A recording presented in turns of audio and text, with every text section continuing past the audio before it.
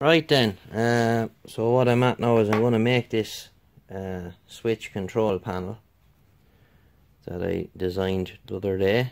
I had one similar to this, but I've added a couple of switches and I've added back in my 3 meters. Anyone that's seen older videos of my shack will know that I've had these main power supply, mains AC supply and auxiliary supply voltages. They're little LED jobs like that lad there, and I have a little bit more room so I can make these. And what we're going to do is we're going to make it out of this old PC side panel, and I have it marked out so to do a bit of drilling and dremeling and probably a bit of filing. So that will be that. We'll come back to you when I've all that much done. Oh, hang on. So some considerable time later and lots of filing. I hate filing. Hand filed into a perfect square. There's all the hardware. So I need to make a bit of a frame that this kind of sits on, because that it's been cut out of the side panel now. It's got a bit of a spring to it, so I have an idea.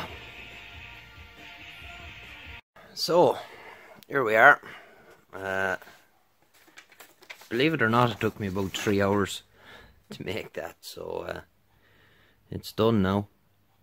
And that will live in between the amplifier and the tuner, and it's just handy because a lot of my power supplies and stuff are located in under the bench, so I can remote switch them on and off with this. And of course the audio gear is up out of the way as well, so I can turn it all on and off with this.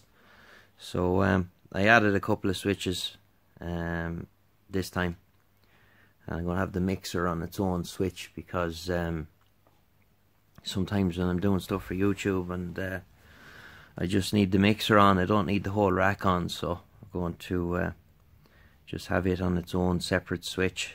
So I'm pretty pleased with how it turned out. It took forever to file it. Oh my god, it must have been an hour filing it to get it right. So it's for something that's hand filed, it's reasonably square. Like, it's not perfect, but it's as good as I can get it anyway. So that's the switch panel out of the way. So another little step closer. I'll bring this into a place in town, and I'll get them to scan it and do a nice satin black vinyl decal with printed white text on it as for what the things are for. So there we are. We'll be back again soon as we progress another bit along in this mammoth task that is the shack rebuild here at the i7KO. So thanks for watching, and we'll get you again soon. 7-3 and bye.